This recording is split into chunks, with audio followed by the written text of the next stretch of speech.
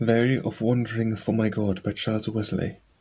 Weary of wandering for my God, and now made willing to return, he unbound me to the rod. For him, not without hope, I mourn. I have an advocate above, a friend before the throne of love. O Jesu, full of pardoning grace, more full of grace than I of sin. Yet once again I seek thy face. Open thine arms and take me in, and freely my backslidings heal, and love a faithless sinner still.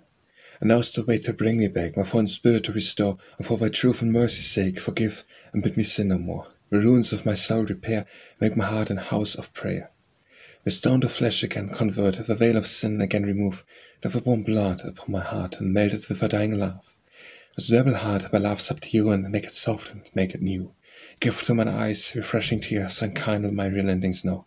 For all my soul with filial fears, thou wilt yoke my spirit bow.